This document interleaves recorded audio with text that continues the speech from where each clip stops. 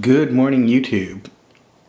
One of the most common requests I've gotten of late is to show how to move to custom ROMs from stock Froyo on the Galaxy S. So what I have here is a fresh install of 2.2 Froyo on my i9000. This is 2.2. This is the JL2 version, completely 100% stock. Now all the videos I've done so far show me upgrading to a custom ROM, starting from Eclair. Eclair comes with 2E recovery. The problem when you go to Froyo is they have changed the recovery version to recovery 3E. Now recovery 3E, one of the changes is it does not allow you to flash unsigned zips.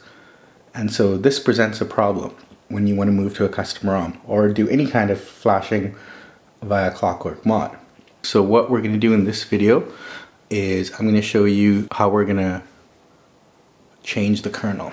So I'm going to go first I'm going to go into recovery just to show you that this has recovery 3E. So to go into recovery, we hold 3 buttons: volume up, power, and home. And that should put us into recovery. We can release when we see the logo.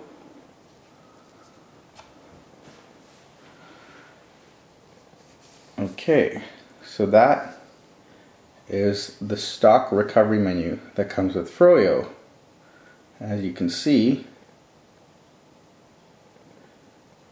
it comes with recovery 3E, Android system recovery 3E.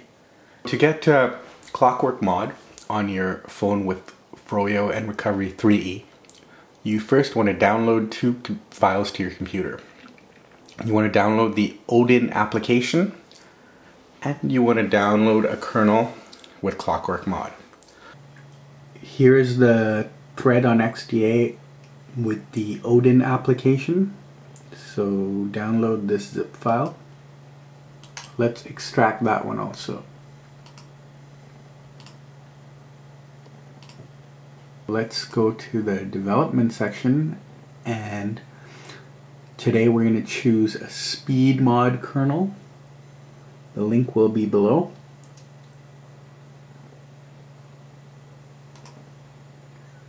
From Hardcore's Speedmod kernel thread, you'll be able to find the zip file to download. It's in the first post, and you want to download the .zip file that is Odin flashable. That's the .zip file that does not have CWM. CWM is ClockworkMod, so let's go ahead and download that.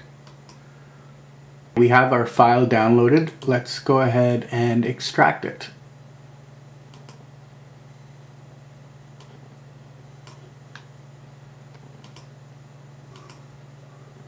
We have downloaded our 2 files and unpacked them into the right folders. So here's our folder that contains the Odin application, and here's our folder that contains the Speedmod kernel.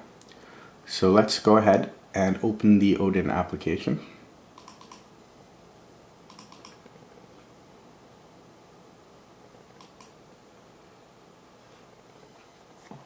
We have Odin open.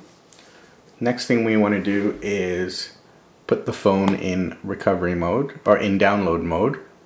So let's shut the phone off.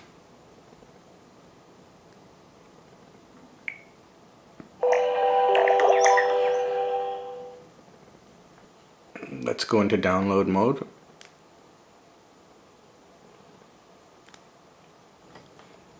Plug in the phone. And you can see, we see a yellow COM message there, and it says the phone has been added.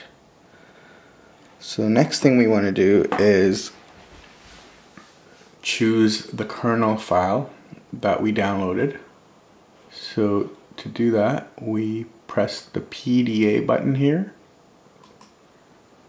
Here's the folder with our Speedmod kernel. And there's our kernel.tar file. So we'll pick that. Okay, so the file we picked appears there. Our phone is plugged in. We've picked the file. That's it. Now pressing start will flash that kernel onto our phone. So let's go ahead and do that.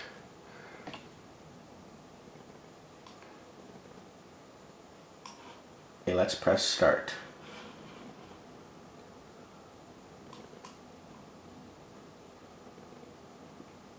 Flashing a kernel is very fast.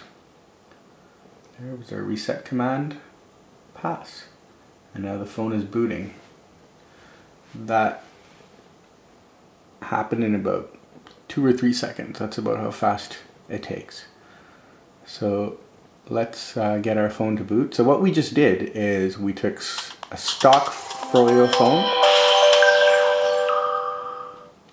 and flashed a new kernel that has ClockworkMod built into it. So we haven't changed anything else on the phone.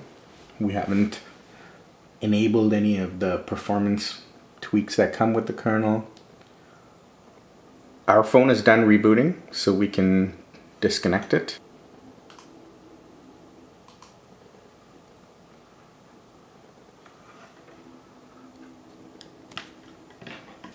We finished flashing our kernel.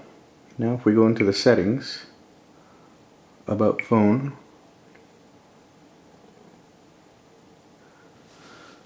you can see the kernel version has changed now.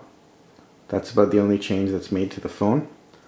So now look what happens if we are to go into recovery mode.